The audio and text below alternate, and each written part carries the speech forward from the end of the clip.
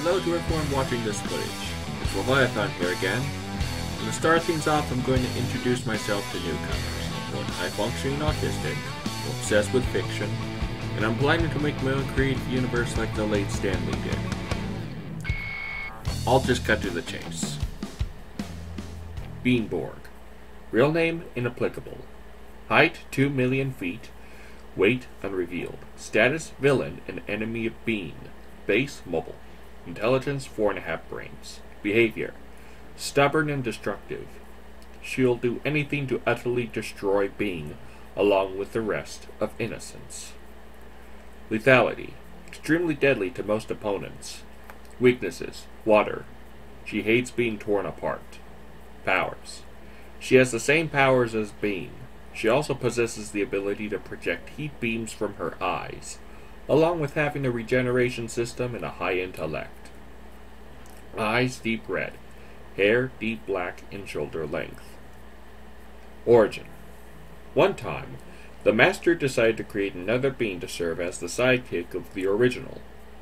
After constructing her android duplicate, she named her Beanborg and told her to help Bean with a fight against the spider-headed web. However, the damage put onto Beanborg made an irreversible altering in her coordinates, forever changing her into a remorseless villain. After attempting to destroy Bean, she was finally defeated when Princess Chang arrived and tore her apart. Outraged of her first defeat, Beanborg is nowadays plotting to kill her innocent counterpart, along with being good friends with Nazi. Costume.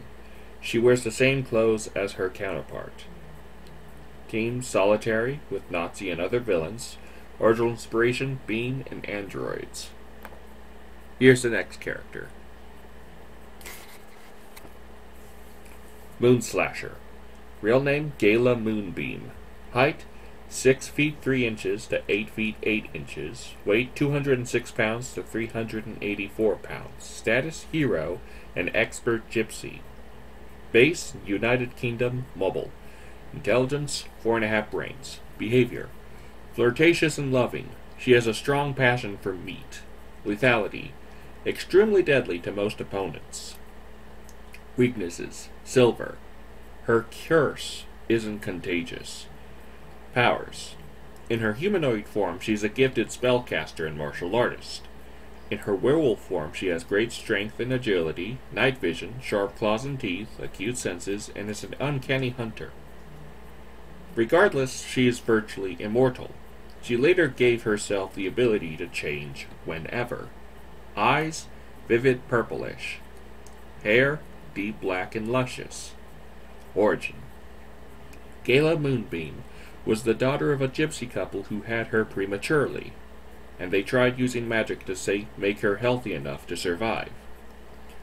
She became immortal, but at the cost of her developing lycanthropy. During the day she appeared normal, but at night she's covered in fuzz. When her parents died of old age, she eventually decided to travel alone in her family caravan, drawn by 2 white horses that she charmed so she wouldn't eat them. She later traveled to a village where she met and fell in love with the everyday man named George Farmer, who's apparently the local keeper of the livestock. After he found out about her curse, he was worried at first, but they finally decided to marry by the next week.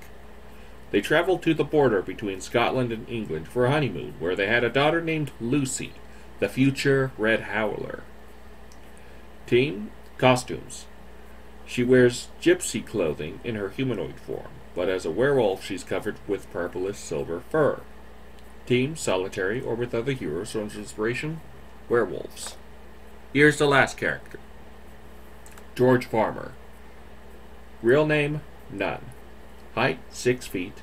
Weight, 162 pounds. Status, human, and lover of Moonslasher. Base, United Kingdom, mobile. Intelligence, 2.5 brains. Behavior, compassionate and confident.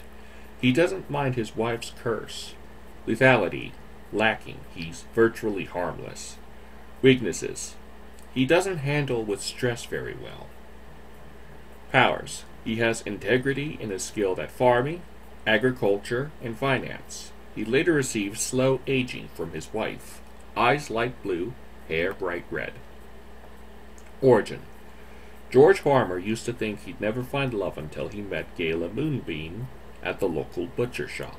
They became great lovers, and George finally decided to marry her. He took Gayla to a walk in the forest to propose, but she noticed the sunset and immediately ran, abandoning him in the woods.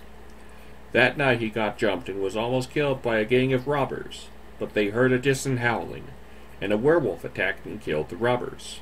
When he saw that the werewolf had Gayla's eyes, he immediately passed out. He eventually woke up in her family caravan, where she told him that she's indeed a werewolf. After hearing that, George was heartbroken and stated that he was trying to ask for her hand in marriage, and now has doubts. When she heard this, Gayla calmed him down and said yes. They got married by the next week, and they traveled to the border between Scotland and England. At their wedding night, they drank some formulas during dinner. George became immune to aging, and Gayla granted herself with the ability to change at any time. They eventually had a daughter which they named Lucy, and they, for a time, didn't worry about a thing. Costume. He wears the usual farmer clothing. Team suck. He works and lives with Gayla. Original inspiration, farmers. Well, those are the three characters, and just so you guys know, I finally made it to 6,000 views and 63 subscribers last I checked. At least 6,001 as far as I know. I really hope that I could pull it off with the next 4,000 views and such, you know? And if you guys want, you could like, subscribe, comment down below, and share if you want. It's your choice. You know how it is. Hope you guys have a fine rest of the month and such, and until next time, in transmission.